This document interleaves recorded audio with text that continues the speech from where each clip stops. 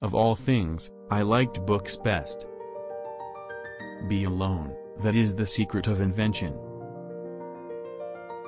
One must be sane to think clearly, but one can think deeply and be quite insane.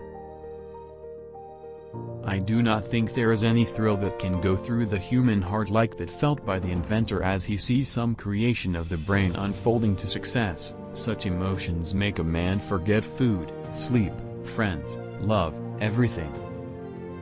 What we now want is closer contact and better understanding between individuals and communities all over the earth, and the elimination of egoism and pride which is always prone to plunge the world into primeval barbarism and strife. Peace can only come as a natural consequence of universal enlightenment. The present is theirs, the future, for which I really worked, is mine. What one man calls God, another calls the laws of physics. Please subscribe.